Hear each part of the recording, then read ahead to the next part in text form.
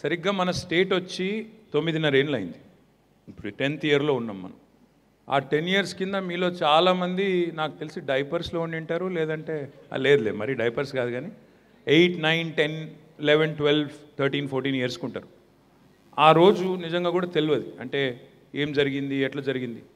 ఈ స్టేట్ ఈరోజు మనం ఎట్లనైతున్నామో తెలంగాణలో, ఇది రావడానికి దాదాపు 1-2 రోజులు కాదు, దాదాపు 50-60 ఏళ్ళు కొట్లాడితే, ఎంతోమంది కొట్లాడితే అల్టిమేట్గా తెలంగాణ వచ్చింది. ఎంతోమంది చచ్చిపోతే, ఎంతోమంది సాక్రిఫైస్ చేస్తే, ఎంతోమంది కొట్లాడితే ఇందులో ఈ స్టేట్ వచ్చింది తప్ప ఉత్తగానే రాలే. So what you have to remember first is the sacrifice of lot of these young men and women. చాలామంది పిల్లలు, ముఖ్యంగా కాలేజ్ గోయింగ్ పిల్లలు in your age, they head sacrifice there lifes out of anxiety. అంత చేసింది. తర్వాత అల్టిమేట్గా state ఎందుకు తెచ్చుకున్నాం ఇంత కష్టపడి అంటే, మనకు ఉద్యోగాలు రావాలి, మన పిల్లలకి మనకు ఎంప్లాయ్మెంట్ క్రియేట్ కావాలి, ఇన్వెస్ట్మెంట్స్ రావాలి, వాటర్ రావాలి మన ఫీల్డ్స్కి, మన వ్యవసాయానికి. అదేవిధంగా మన ఇక్కడ ఉండే డెవలప్మెంట్ కానీ ఇక్కడ ఫాస్ట్గా కావాలంటే, ఎక్స్పెడిషియస్గా కావాలంటే ఇక్కడి పైసలు ఇక్కడనే ఖర్చు పెట్టాలి. దానికోసం తీసుకున్నాం. అందుకే do you like Hyderabad? Do you like what you see? ఇదంతా పోయిన 9-10 ఏళ్ళలో అయింది. ఎందుకు అయిందంటే తెలంగాణ వచ్చింది కాబట్టి ఇదంతా అయింది, ఇంత ఫాస్ట్గా అయింది. అదే తెలంగాణ రాకపోతే ఇంత ఫాస్ట్ కాకపోతుండే. మరి ఇది కావాలి అనుకుంటే we had to fight, we had to struggle. నేను కూడా ఒకరోజు మొత్తం జైల్లో ఉన్నా. దిస్ వాజ్ 2009 November 30th రోజు. చాలామంది జైలుకు పోయినాం, దెబ్బలు తిన్నాం, బాగా కొట్టినప్పుడు పోలీసు వాళ్ళు. తర్వాత కేసులు అయినాయి, తర్వాత చాలామంది చచ్చిపోయినరు. ఇంత స్ట్రగుల్ తర్వాత వచ్చింది తెలంగాణ తప్ప ఊరికైనా రాలే. అంటే అన్న మేము చిన్నగా ఉన్నప్పుడు ఇక్కడ చూడకు, ఆ రోజు సెక్రటేరియట్ అట్లుండే, ఇవాళ ఇట్లయింది.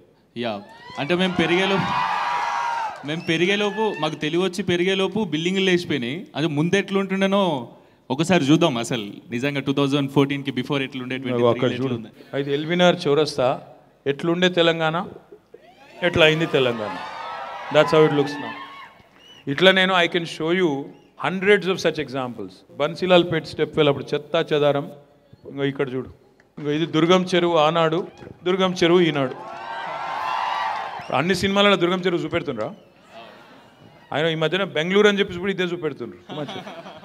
ఇదేమో ఒక బస్తీ, హైదరాబాద్లో ఒక బస్తీని రీడెవలప్ చేసిన తర్వాత ఇగో దట్ ఈస్ ద 2 BHK. ఇది Moazzam Jahi market in 2014. This is Moazzam Jahi in 2023. జోష్ మేఘా, ఇది ఓన్లీ ట్రైలర్, ఇంకా సినిమా ముందుంది. రైట్.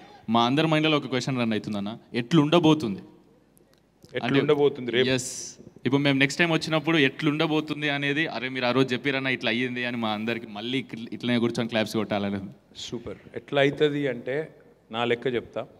ఇప్పుడు తెలంగాణలో మన స్టేట్ వచ్చినాక హైదరాబాద్ గ్రో అవుతుంది, హైదరాబాద్ అవతల అన్ని సిటీస్ కూడా ఇప్పుడు గ్రో అవుతున్నాయి.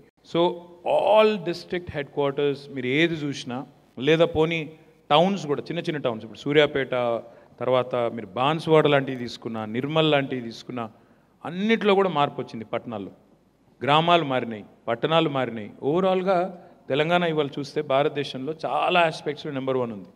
రేపు ఏమవుతుంది రాబోయే 10 ఏళ్ళు, ఇప్పుడు మొదటి 10 ఏళ్ళు ఇట్లుంది, నెక్స్ట్ 10 years ఏమవుతుంది అంటే నన్ను చాలామంది అడుగుతారు, మరి మీరు హైదరాబాద్నే ఉంటే ఇట్లాంటి బిల్డింగ్లు వేరే కాడ కట్టరా అని. ఇవాళ బ్యూటిఫుల్ ఐటీ హబ్స్ కట్టినాం, నల్గొండలో కట్టినాం, మహబూబ్నగర్లో కట్టినాం, ఇప్పుడు మన నెక్స్ట్ రామగుండం, వన్పర్తి, సిద్దిపేట్, ఇవన్నీ అవుతున్నాయి. ఎందుకు చెప్తున్నా అంటే ఈరోజు మీరు చూసే ఈ డెవలప్మెంటు రేపటి రోజున మీ కాడికి రావాలి, మీ ఊరికి రావాలంటే వచ్చే 10 ఏళ్ళలో ఏం జరుగుతుందంటే, మన దగ్గర కూడా తెలంగాణలో హై స్పీడ్ రైల్స్ ఖచ్చితంగా పెడతాం.